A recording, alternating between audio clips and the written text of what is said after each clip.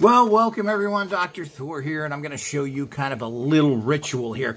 And as I said, this makes rituals fun and more powerful. Now, I'm going to include here a little bit of candle magic and, of course, our super powerful oils with the all-important and powered sigils on them. We're the only ones that make these kind of oils in cool black bottles. They have those sigils on them, and, of course, our... we were the first to use roll-ons for this type of use.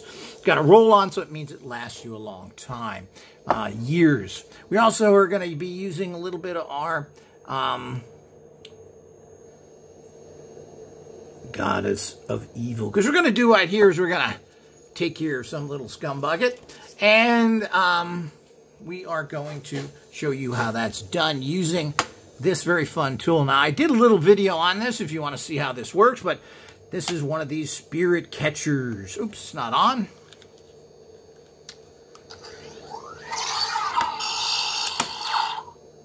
You turn it on when you want to bring a spirit in, and then it works that way, and you can see the lights inside. So check out my other video on this little fun item yourself.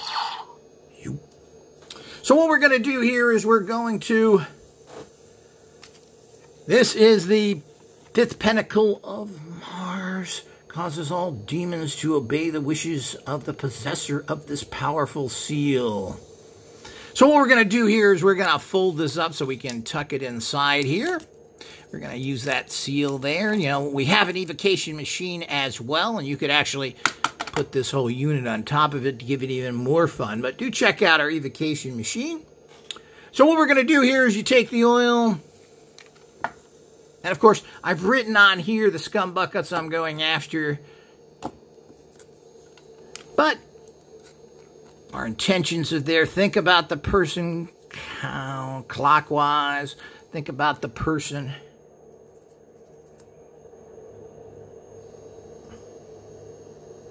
okay, think about the person. You'll see how you get. You don't need much. It's all you need. Just think how long that'll last if that's all you did each time. That's why our oils are so wonderful, last so long, and are potent. So, we just activated the seal. We're going to stick it in here. Could have folded that a little smaller. Put a little bit of fun dust in there. Yeah, go get them, baby. These 2 scum buckets.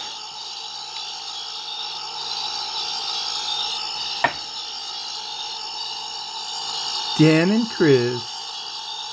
Okay, and we're going to close this. Now we've sealed the spirit in there, and we're going to activate it and keep it going here. So I'm going to use one of these, and you'll notice that we're using one of our altar cloths here. This holds spirit so it doesn't actually bother you personally. So it's going to hold it there, it's going to send it to the target, and it's just going to be lots of fun for them.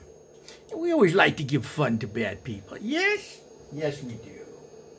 So, with that, we then light the candle. And of course, you know, it's always good to have these, oops. It's always good to have these electric type candles. They save a lot of excess. Can you imagine how many lighters you throw away, how much fluid? Then we go ahead and light it. Well, actually, let me do that again. We want, of course, generally what you do with all of the oils is you want to send the energy. So you go clockwise around here. You're sending energy to these people. You're thinking about what they deserve to get, and you're then done. That's how you use how you use oils in general. As I said, look at that cool sigil that we use on there to empower the oils and draw even more spirits to them. Of course, these are traditional recipes that go back probably hundreds of years.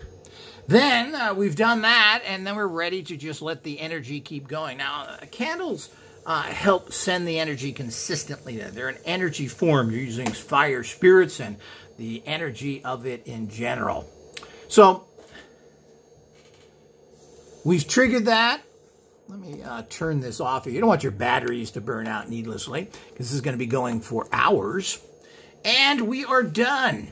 So here's a fun way to use this as a spirit trap. What you've done is you just held in those energies there in the center of the triangle. And this is what you do in ritual magic. You have a triangle where you hold the spirits in. And here's a fast symbol. Now, remember that the real energy comes from the sigil being anointed with the oils and using a powder. That's where the real energy comes from.